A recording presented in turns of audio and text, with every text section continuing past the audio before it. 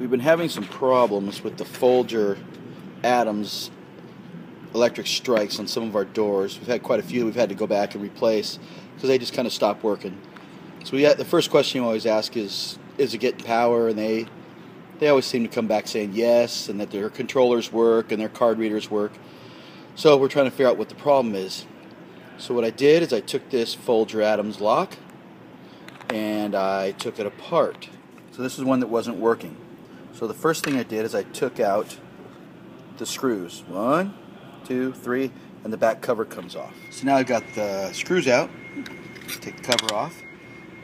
You look inside there and you have this arm right in here, and that arm pulls this lever back, which allows this lock to fold down. What was missing though when I opened it up, and I fixed it since, is this pin you can see right on the point of this awl right there.